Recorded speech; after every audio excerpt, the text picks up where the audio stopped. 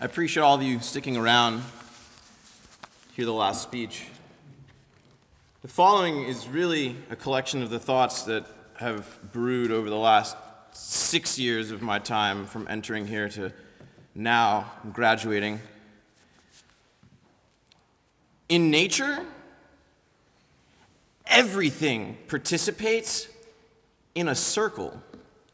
Predators eat other animals that ate plants, and when they die, they regenerate the same plants that their prey was eating. The water, seasons, and trees all operate on cycles. It's apparent that everything on this planet is connected. But the human species, we've somehow fallen under a spell in amazement with our own technology, that we've been able to fall into a delusion that nature and our bodies are somehow separate entities within this circle. But in truth, people cannot exist without nature, and while Mother Earth may be scarred by us, and sometimes even healed by our presence, she is always enveloping us. But our belief that we somehow have perfect control over science is our greatest arrogance.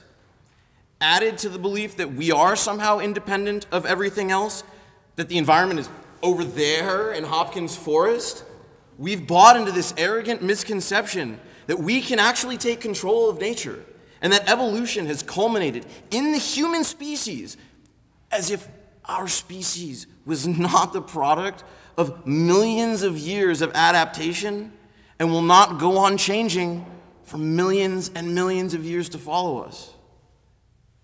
We as a species have lost touch with the earth. Modern Americans, more so than any other people on this planet, live in artificially constructed, unsustainable communities. No longer do we need to worry about our immediate surroundings, since most of our needs are met by networks of trade that just bring everything right to our doorstep. But think about it for just 1 second. Kiwis, 3 for $1 in the Berkshires, in the middle of winter, is not natural. We've somehow created this set of products for consumption that would not have been available 100 years ago without critically questioning its content. BBC News reported just last month that Dutch scientists have used stem cells to create strips of muscle tissue with the aim of producing the first lab-grown hamburger by the end of the year. Well, most food scientists believe that the current methods of food production are unsustainable. And so this future is the one that they're thinking is going to be economically viable. We as a people then have just settled into the ease and availability peddled to us by massive global food networks. And in doing so, we've given up on real variety. Because when the lab meat comes, it's not going to taste that different. The grocery stores across this country may have different names, but they all have a standardized set of products available by less than 10 companies that provide over 90% of the food that are in the grocery stores in this country. And by relying on this corporate food system, we have opted for convenient consumption regardless of the cost of the health to the planet. We have embraced a culture of complicity. Americans today like to live in these little compact boxes.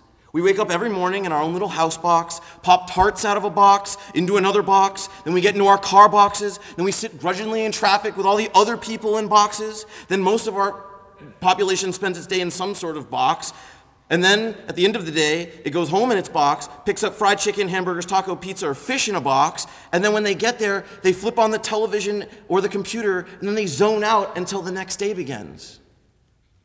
Does this sound like anybody you know? The food lifestyle of this country is literally killing it.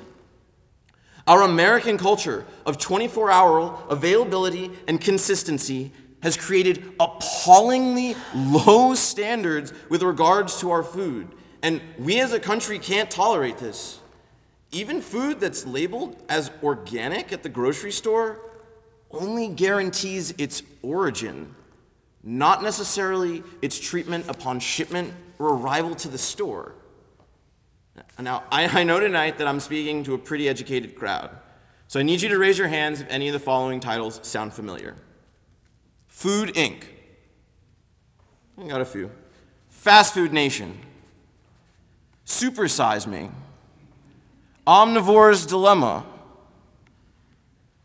The links that these works illuminate that we all know between our diet, lifestyle, and causes of death are scary to me.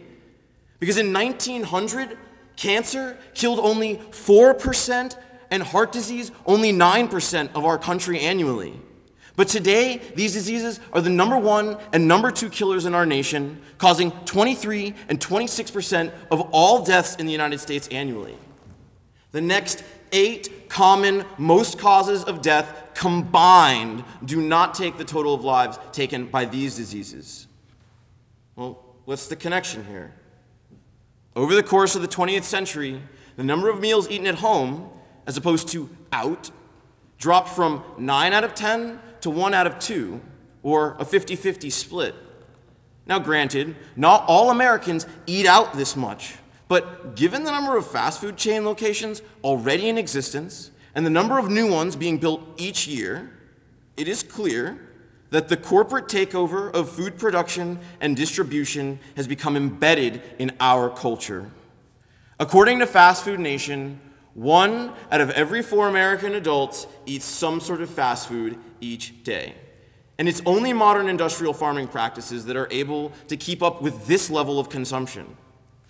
But all the people that have seen those films or read those books know that the truth is, cows are meant to eat grass from a field, not genetically modified corn from troughs. And chickens and pigs live happier lives when they're free outside instead of cramped inside stalls covered in their own feces, pumped full of antibiotics that facilitate these unsanitary farming practices. And vegetables are not meant to be sprayed with poisons to the human body just so that they can be shipped thousands of miles across the country. But not only does food taste better when it's raised naturally, people feel better about the process of making the food. And I have to admit that working on a certified humane farm last summer gave me a radical new appreciation for food. After taking care of a newborn calf, I could no longer deny the former sentience of a sirloin steak. And this is why last semester I petitioned dining services to just let me off the meal plan so I could serve my own needs. But since I was living on campus, I was unable to be on anything lower than 5 meals a week. But I am fortunate enough to go to a place like Williams, where they were able to arrange to buy me 4 meals a week from Cricket Creek Farm here in town, and 1 meal a week from Misty Knoll in Vermont, most definitely meeting their commitment to buying local, fresh food whenever possible. Conveniently, buying food that meets this criteria is usually certified humane as well. These operations strive to provide animals with the highest quality possible environment during their life, which leads to a positive relationship not only between the animals and the workers, but the land. Unfortunately, the people who work in corporate farming environments are forced to deny the essence of an animal's spirit, the same kind of master-slave relationship that illegal workers in this country are subjected to. The 20 million illegal immigrants, many of whom participate in the large agribusiness economy, make up the new slave class in our so-called democratic society, since they can be put into conditions that earn them less than the minimum wage, and they have virtually no real legal protection. These underpaid laborers help make possible the fact that there's no other place on the planet with cheaper food than the United States of America. Today, Americans spend a mere 5.5% of their disposable income on food consumed at home. But the residents of Mexico spend 24.1%.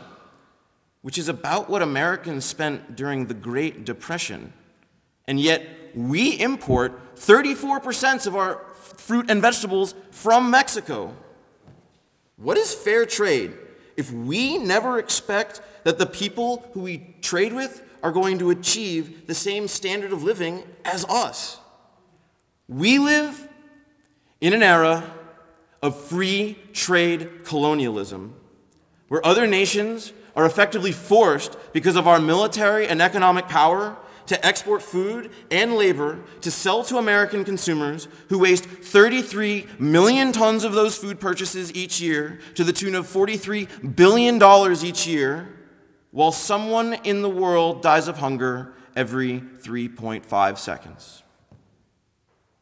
But for residents of Berkshire County, avoiding the industrial food system is incredibly easy. All you have to do is simply don't eat meat, vegetables, or animal products from any source that you can't or wouldn't want to visit. Very few places in the United States have a true food culture that they can call their own. But here in the Berkshires, we have options.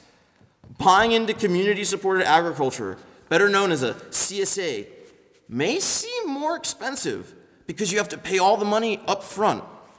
But I promise you, if you add up all the grocery store visits and all the eating out, paying the farmers will be cheaper. But I would like you to ask yourself one very simple question. Who would you rather pay? The farmer or the doctor? You can make the choice to find out where your food is from, because you can refuse to be a passive consumer of food any longer. Because if money is time, then how we spend our money is an extension of not only ourselves, but our morals.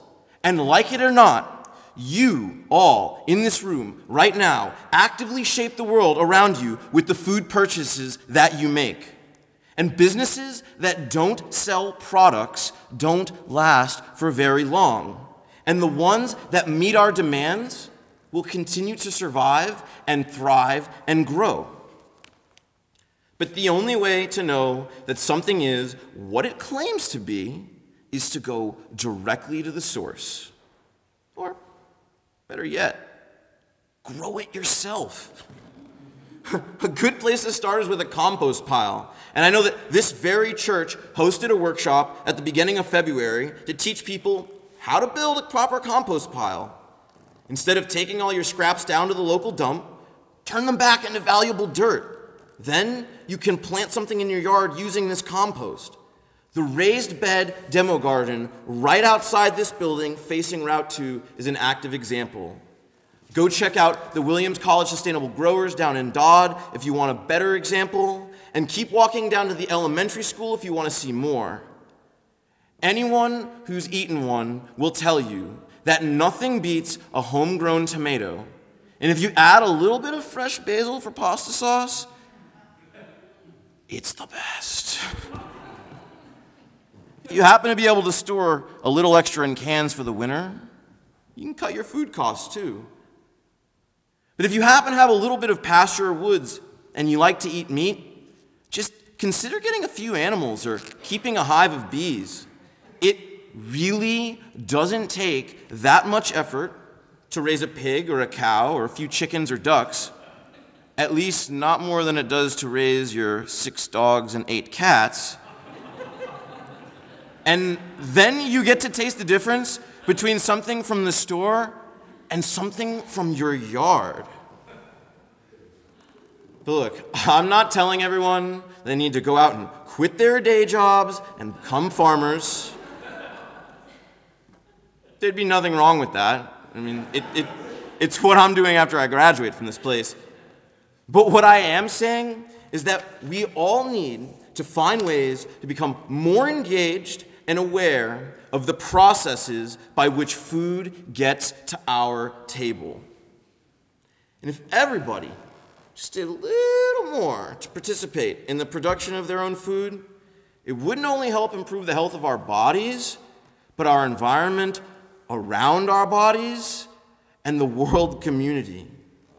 A few chores each day is really all it takes to keep a limited number of livestock or plants.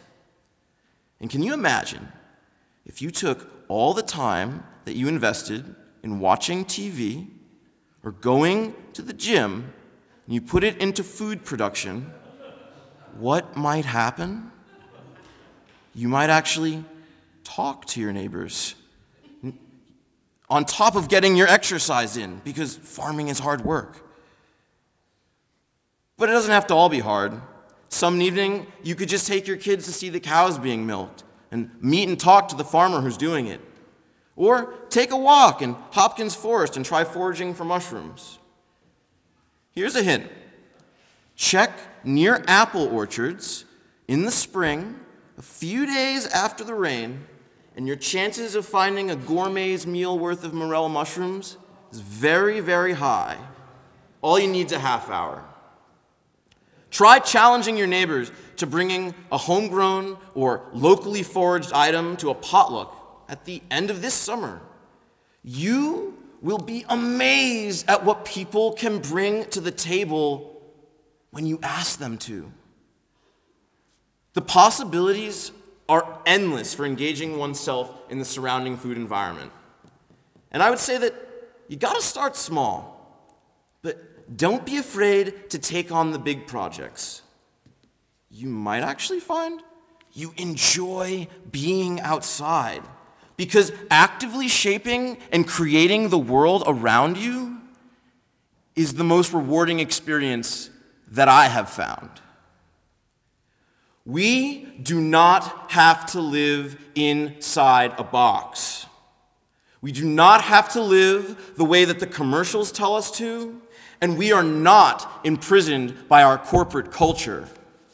When we decide to stop building bombs and start building communities, then we will have a much better place to live in. Because humanity lived in harmony with nature for thousands and thousands of years, and we can still do it today.